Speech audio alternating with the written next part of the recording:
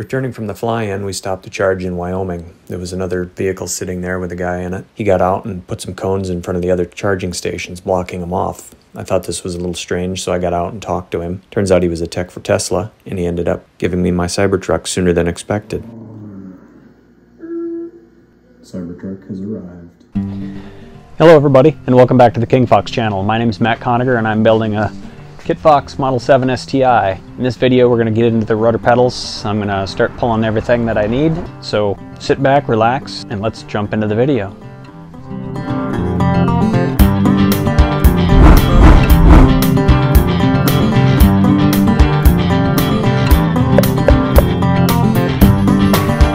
The book right now is telling me that I need to shorten up this piece here, the rudder horn modification, but as you can see on mine, I don't know if it's because I ordered the prefab kit, but they're already shortened, so I'm going to be able to skip that step there.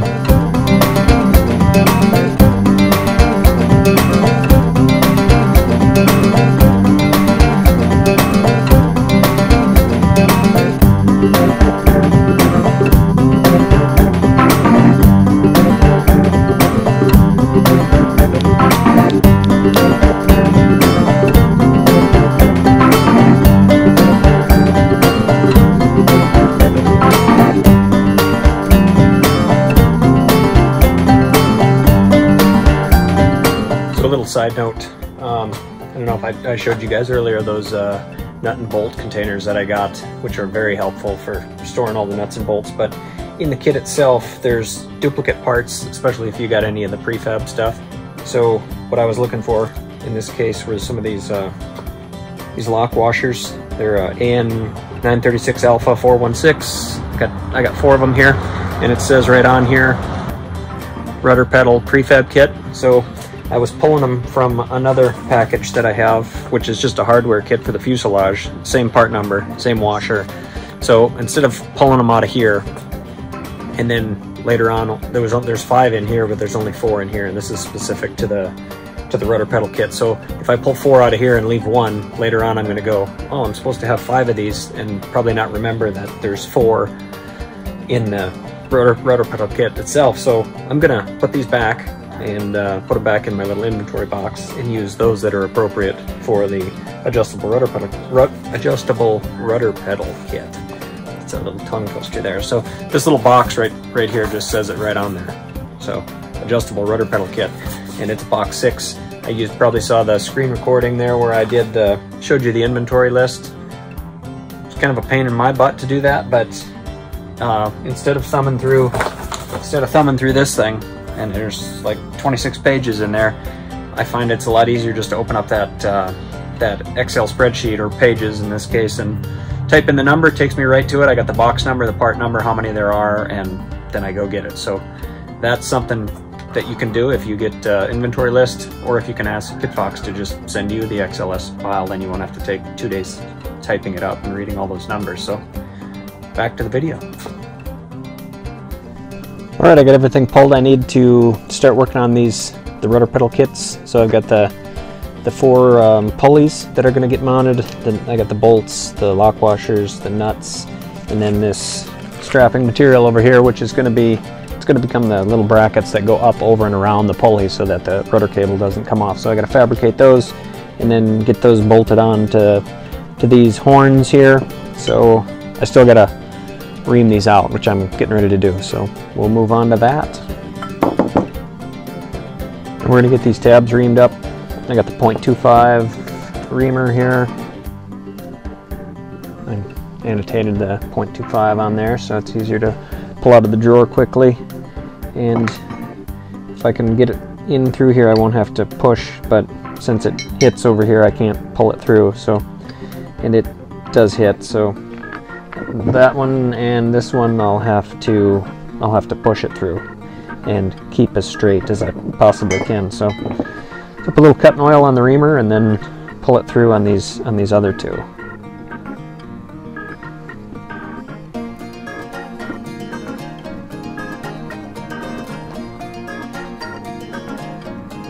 And as you can see, I can't even get it through the hole there either, so maybe that way will work. that. There's too much powder coating on there, so probably just going to have to push it through on all of them and do my best to keep it as straight as possible. Same here. Get it through one. Oh, there we go. I can actually pull this one through.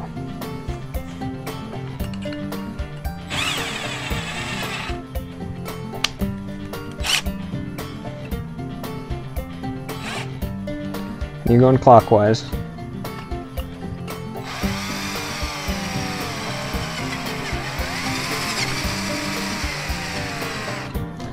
Not much on there, so nice and clean.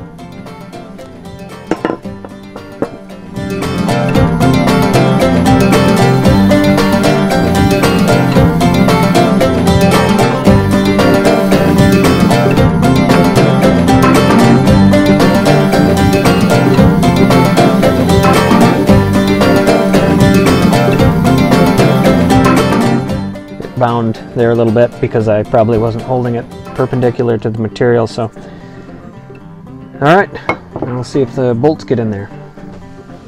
Clevis bolt 9019, the only bolts I have on the table, so why am I looking? Probably just to double check and make sure I have the right nut bolt. Alright, they fit through there nice, good fit. I'll test all of them just to make sure I don't have any hang-ups. As you can see, the tabs on here are a little, they move a little bit, so if it hits a little bit, you're probably just going to have to, there, well it doesn't, so if it did, just give a little squeeze to make sure everything's parallel, and then it should go right through.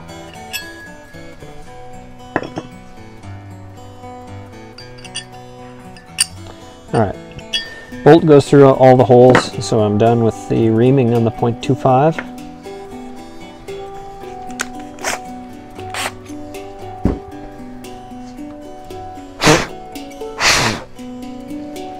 Should have a little cloth to wipe that off with.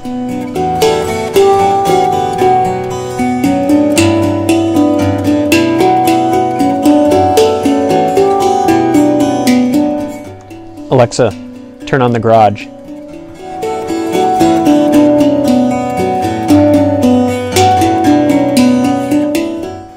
Just about forgot, what do we do after we ream? Well, we deburr. So get the old trusty deburring tool out and give that a little turn in there. Hard to do on this side. And it's going to be hard to get into that side of that hole. I don't feel any burrs there, so I'm going to call that good.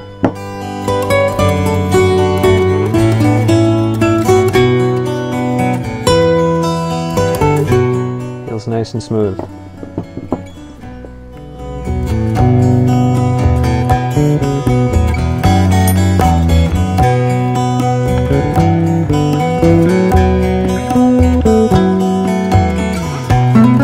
So I got my pulley, and I got to take this strap, and I think it has to go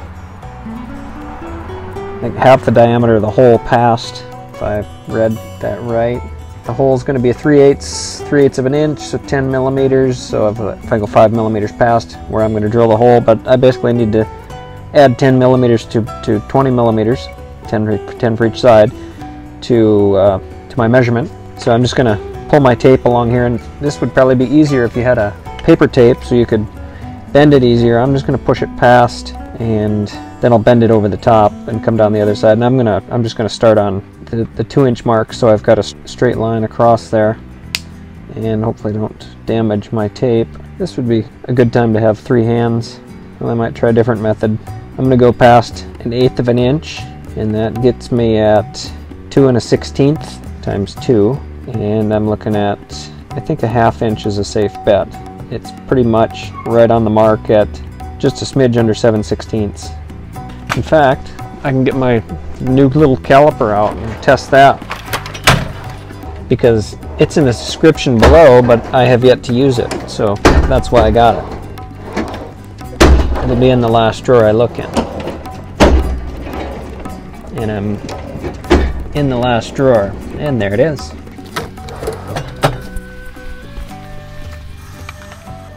Okay, this is an Amazon purchase, so I did some reading about them and thought this one was sufficient for what I'm doing. I have measured a few little bolts offline, and it seems to, if they're 1/4 inch bolts, it seems to say they're 1/4 inch bolts. So it just turns on all by itself. Come in here and run it up against the edge. It says 10.94 millimeters, and if I go to inches, it's 0.43 inches. So I think I can probably go with a 0.46, whatever that is in inches. I should maybe get a millimeter measuring tool, although it looks like I have millimeters on here. So 0.46 inches is about 11.5 millimeters. We could say 12 millimeters, right on the money.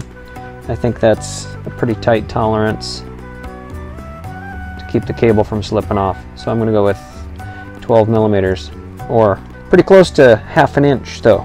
So maybe I'll stick with 1/2 inch since everything else is going to be in inches. Now, maybe what I can do is, I guess it'll open up this way too. So I can come down past the end to the end of my pulley, and I'm at 1.957. Well, let me just go to 2 inches. So I can say 2 inches, 2 inches, 4 inches, plus a 1/2, 4.5 inches. Let's do that. So I just marked 4.5 inches in from each end, and I'm going to give it a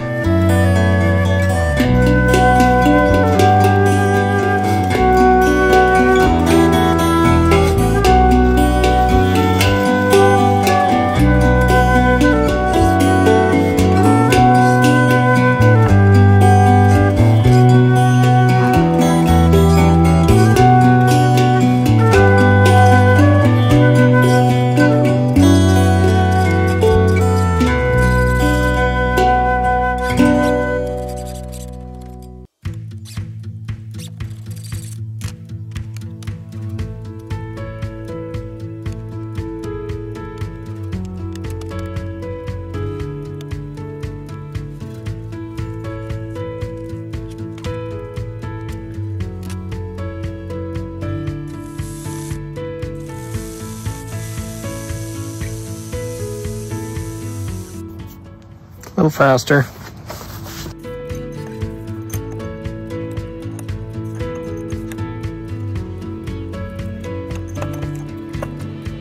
Back in the vise, took that little bend out of it that was on the end. Same with this one. Got that little bend there, so I'll stick it back in the vise, crimp it a little.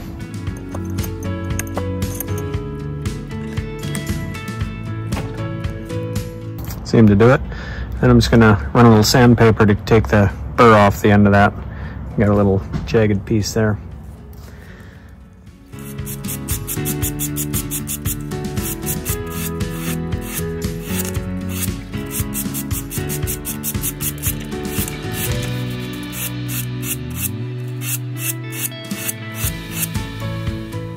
Much better. Couldn't find my file. I'm going to clamp it and bend it, and hopefully my radius, because every time you bend it, you're going to add some more length to it because a curve is longer than a straight line, and hopefully that won't screw me up here. So I'm going to give it a try on this first one.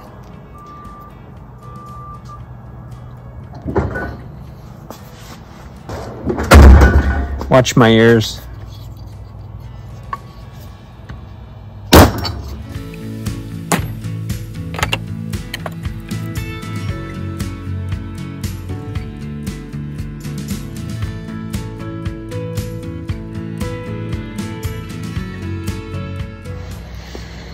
Well, it's not going to work for this one, obviously, because I'm going to hit on this side or this side, so I got to come up with something else.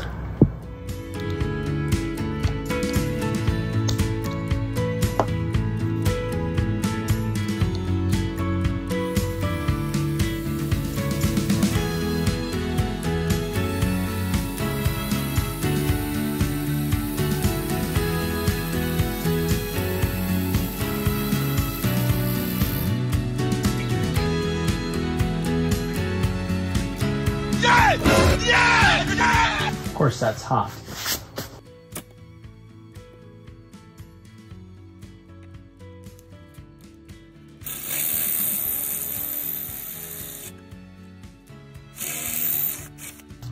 Maybe that bit is not sharp. Good thing I stopped holding it with my fingers.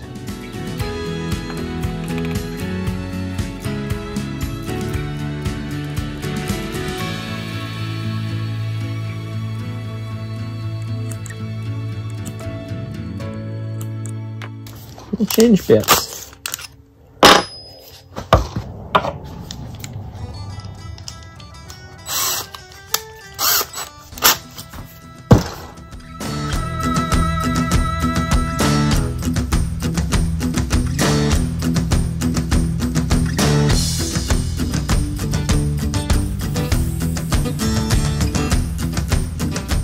It was the bit.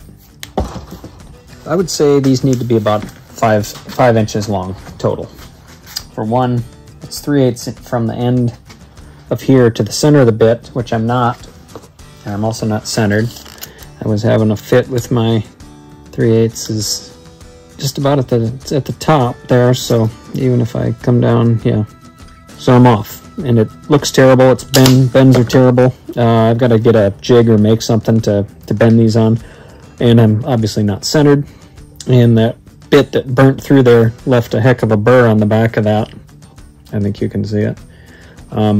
So I pretty much need to file that off. I'm going to call this one garbage.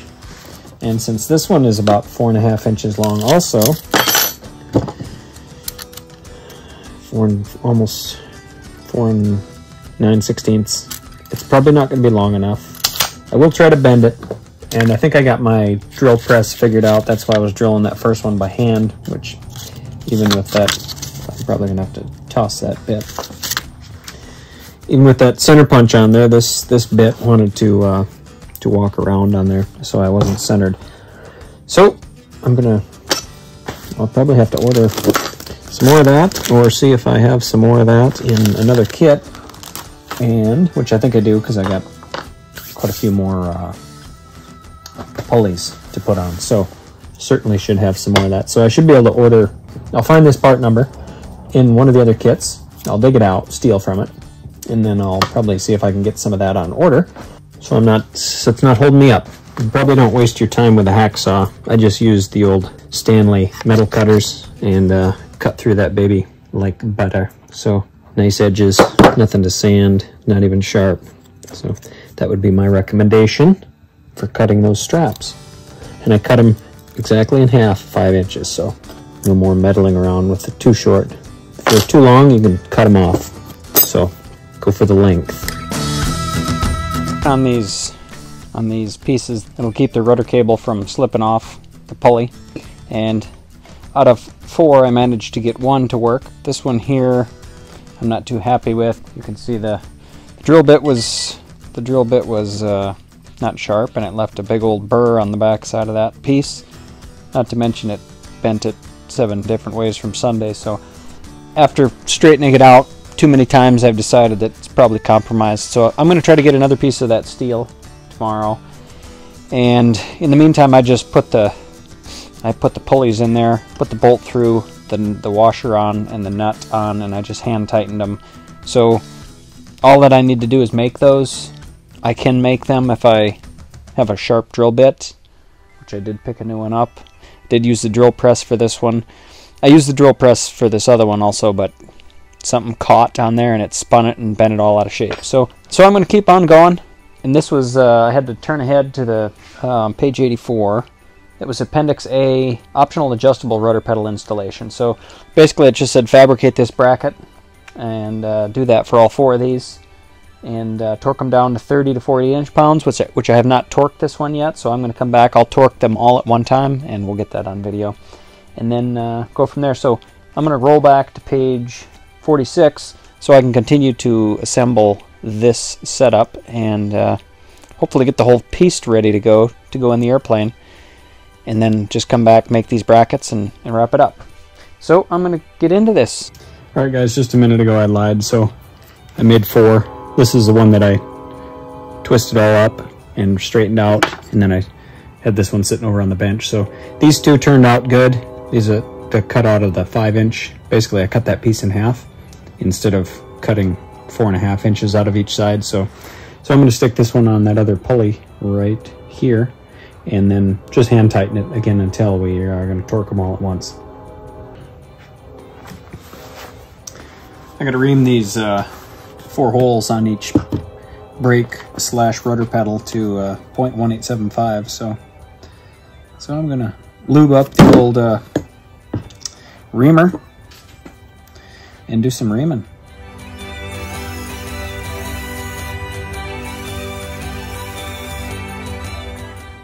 And these are the puka pedals, just like my center console. You can tell because they have a lot of holes in them.